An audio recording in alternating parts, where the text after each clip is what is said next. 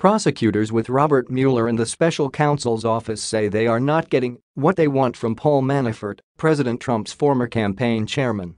Manafort, 69, entered a plea agreement in September in the hope of shaving time off his prison sentence for tax and bank fraud. However, ABC News is reporting that Manafort is providing much less useful information Mueller had expected.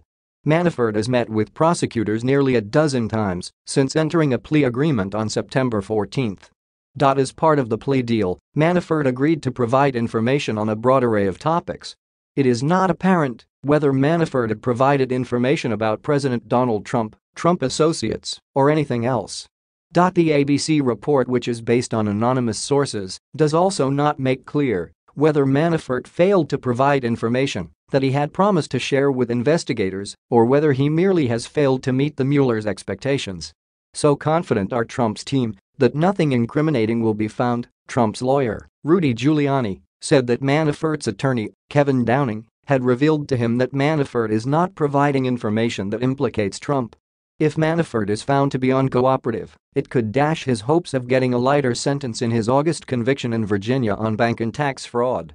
Manafort's plea agreement was supposed to cap his prison sentence to 10 years. Manafort's plea deal stipulates if prosecutors determine that Manafort had failed to cooperate fully, has intentionally given false, misleading or incomplete information or testimony, he will not be released from his pleas of guilty, but the government will be released from its obligations.